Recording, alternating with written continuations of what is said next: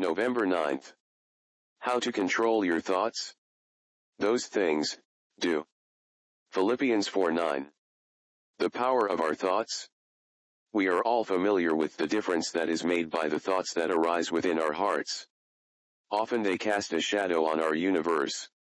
A man may waken in the morning singing and address himself cheerfully to duty, and then, suddenly, some unbidden thought may creep or flash into his mind, and in a moment the heavens become cloudy and the music of the morning vanishes and there is fret and bitterness within. Things have not altered in the least. Everything is as it was an hour ago. The burden of the day has not grown heavier, nor has anybody ceased to love us. Yet all the world seems different, and the brightness has vanished from the sky under the tyranny of intruding thoughts. No one can achieve serenity who does not practice the control of thought. You cannot build a lovely house out of dirty or discolored bricks.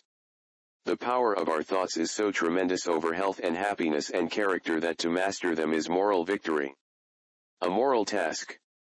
This mastery of our thoughts is difficult, but then everything beautiful is difficult. The kind of person I have no patience with is the person who wants everything made easy. When an artist paints a lovely picture, he does that by a process of selection. Certain features of the landscape he rejects, other aspects he welcomes and embraces. And if to do that even the man of genius has to scorn delights and live laborious days, how can we hope without the sternest discipline to paint beautiful pictures in the mind? So is it with the musician when he plays for us some lovely piece of music. Years of training are behind the melody that seems to come rippling from his fingers. And if he has to practice through hard hours to produce such melody how can we hope, without an equal effort, to create a like melody within? There are two moral tasks that seem to me supremely difficult and yet supremely necessary. One is the redemption of our time, the other is the mastery of our thoughts.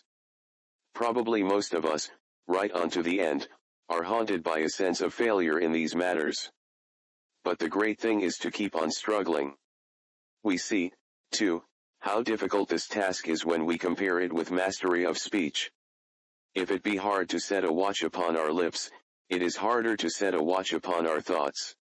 All speech has social reactions, and social prudence is a great deterrent. If you speak your mind, you may lose your position, possibly you may lose your friend.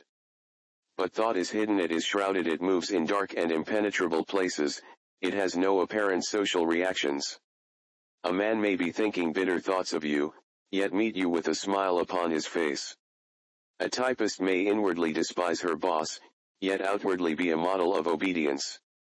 It is this secrecy, this surrounding darkness, that has led men to say that thought is free, and that makes the mastery of thought so difficult. Think on these things. Now, the fine thing in the New Testament is this, that while it never calls that easy which is difficult, it yet proclaims that the mastery of thought is within the power of everybody. Think, for instance, of the beatitude, blessed are the pure in heart. Whenever our Lord says that anything is blessed, he wants us to understand that it is possible.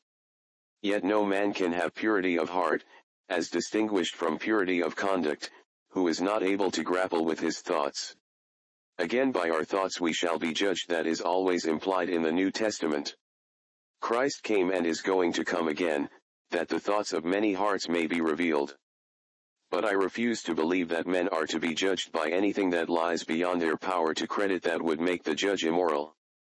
Then does not the great apostle say, if there be any virtue, think on these things? It would be mockery to command us to think if the controlling of our thoughts were quite beyond us. It may be difficult, as fine things always are, but the clear voice of the Word of God proclaims that it is within the capacity of all. If, then, someone were to ask me how is a man to practice this great discipline, remembering the experience of the saints, I think I should answer in some such way as this: you must summon up the resources of your will. You must resist beginnings. You must remember the most hideous of sins is to debauch the mind. You must fill your being so full of higher interests that when the devil comes and clamors for admission, he will find there is not a chair for him to sit on. Above all, you must endeavor daily to walk in a closer fellowship with Christ. It is always easier to have lovely thoughts when walking with the altogether lovely one.